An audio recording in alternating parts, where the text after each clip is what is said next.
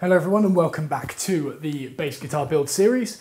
In the last video we got the fretboard radiused, all straight and ready to be fretted, which is what we're going to do in this episode. Let's go.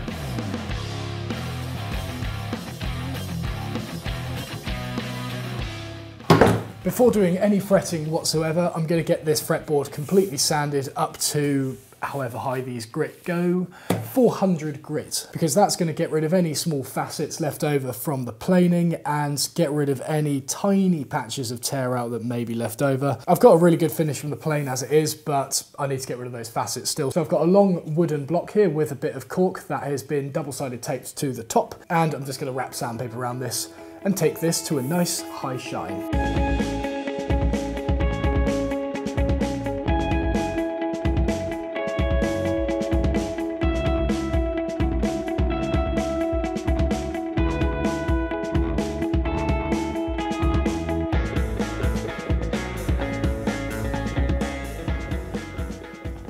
Right, so I've made a right old mess everywhere, but look at the finish we have been left with. Woohoo! So that's going from 180 to 240, then 320, then 400 grit, and we've kept the radius all nice and even. My hands are absolutely minging right now. Yeah, I think we'll do a quick clean of the workbench, and then we'll start fretting it. Right, so I'm going to start by drawing a new centre line on here.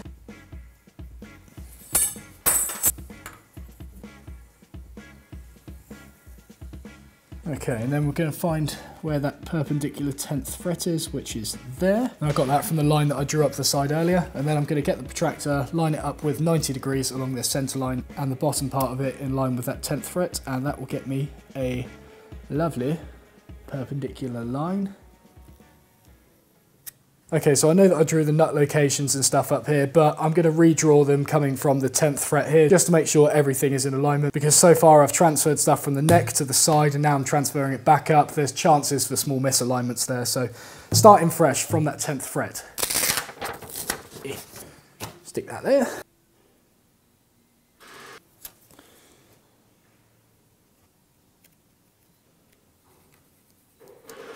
Right, so now to mark out the frets. Now I need to mark in 4mm from each side and draw a line that is parallel with the edge of the neck, because that's going to be the bottom B string and the top C string, and that is where I've measured all of the fret locations from.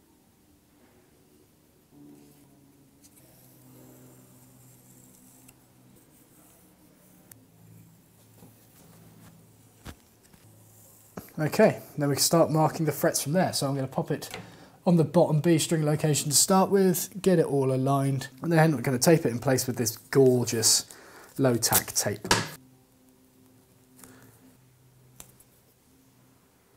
Okay, and start marking them out.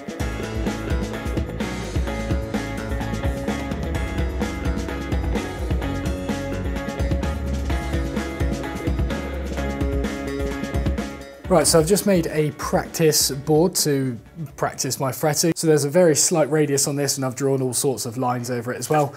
And I'm going to test, firstly, my sawing, and secondly, which saw I actually want to use for this. I've got a Japanese saw here, which is in a rip cut pattern, and I've got a standard crosscut carcass saw here. I think last time I used this, but I feel like I'm going to get a bit more control from a Japanese saw. So I'm just going to see which one works best.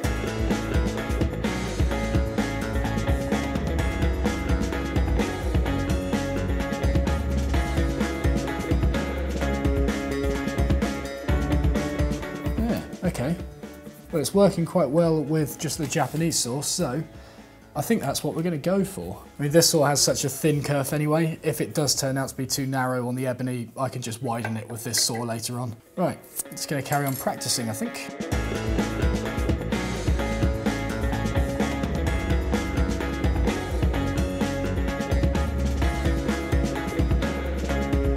Right, well, I'm very happy with how that went. So I managed to keep to the lines on all of them, which was very good. So 100% success rate on that. On some of these ones that I started with, the fret did keep bouncing out, but I think that was because my technique of getting it seated down wasn't done correctly. But towards the end, on these final 5, got all of them spot on, and the fret was quite difficult to rip out. So it's a little bit destroyed at the moment. But yeah, I'm feeling pretty confident, I think, we can move on to the neck now. So here we go.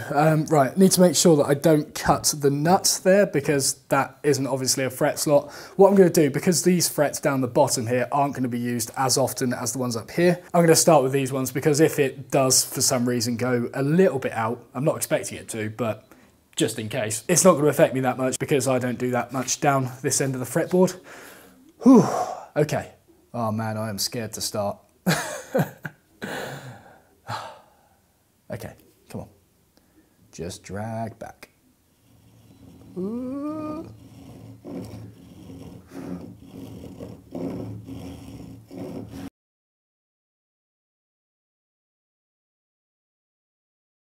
Well, I'm moving on to the fretboard now, and it has just taken me a solid 2 minutes to cut this fret slot here.